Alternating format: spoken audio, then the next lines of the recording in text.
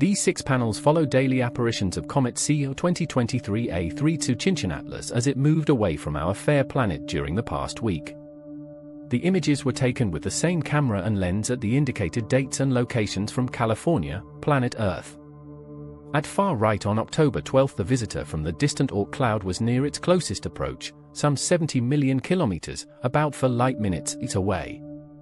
Its bright coma and long dust tail were close on the sky to the setting sun, but still easy to spot against a bright western horizon. Over the following days, the outbound comet steadily climbs above the ecliptic and north into the darker western evening sky, but begins to fade from view.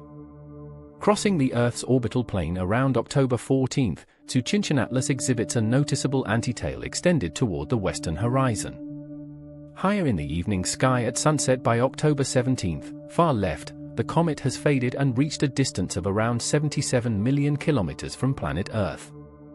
Hopefully you enjoyed some of Tsuchinshan-ATLAS's bid to become the best comet of 2024. This comet's initial orbital period estimates were a mere 80,000 years, but in fact it may never return to the inner solar system. Growing gallery, Comet Tsuchinshan-ATLAS in 2024.